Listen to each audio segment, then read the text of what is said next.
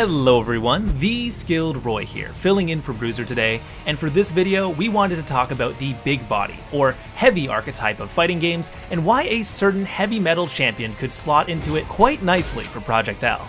Big bodies are exactly what they sound like, massive characters with an knack for taking up an entire portion of the game screen. They are often defined by that large size, their high damage output from either their huge ranging, chunky normals or their back-breaking command grabs, depending on which type of heavy you're working with.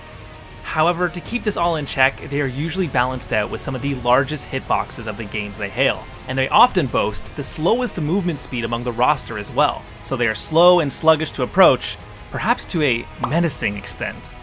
With all these points in mind, who better to encapsulate that menacingly slow and brutish approach than Mordekaiser, the Iron Revenant.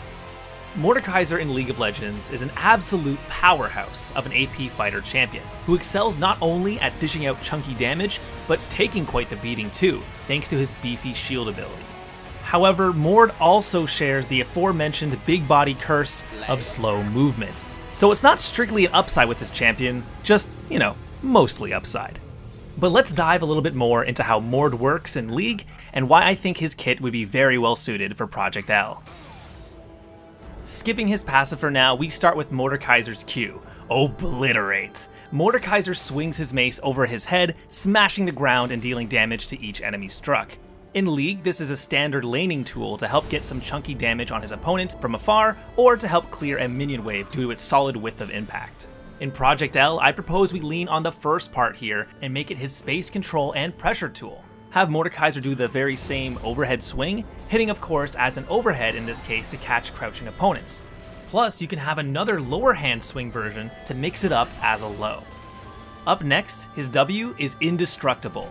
Upon building up this unique meter, Mordekaiser gains access to this massive shield, giving him the power to take a large amount of punishment, which is pivotal in League for his survivability in a fight.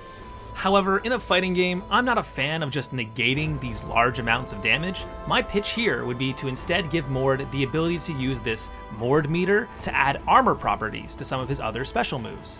While they often reduce damage taken from attacks like you might expect, armor moves in fighting games are additionally abilities where characters can perform attacks without taking hit stun if they are hit in return. So basically, when the armored character swings in, their attack won't be interrupted by the opponent's hit, as they would have if the move had been unarmored.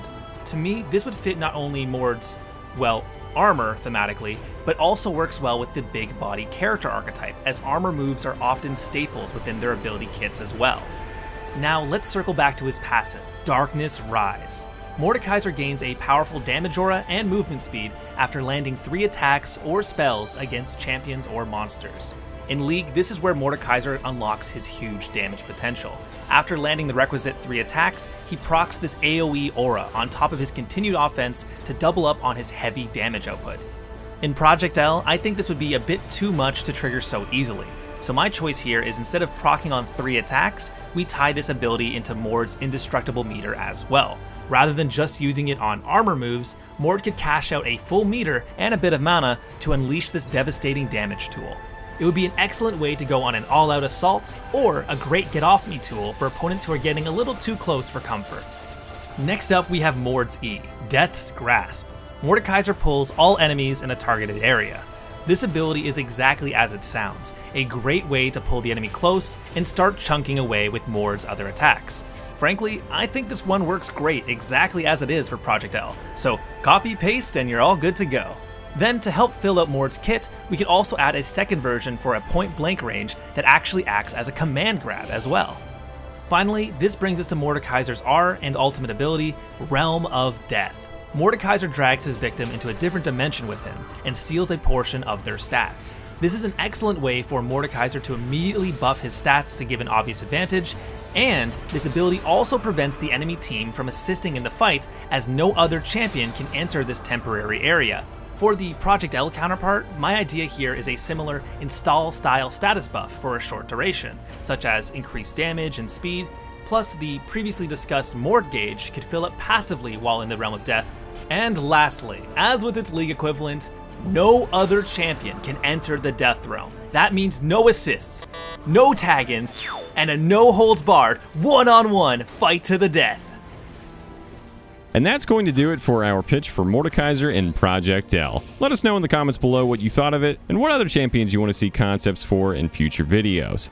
Huge thanks to TheSkilledRoy for the narration of this video. If you haven't had the chance to check out his channel, we actually recently did another collaboration showcasing Roy's concept for Jhin and projectl too. So if you like my concepts, I think you'll enjoy that one as well. Links, of course, in the description down below. But that's all I've got. Thank you all so much, as always, for watching, and we'll catch you on the next video.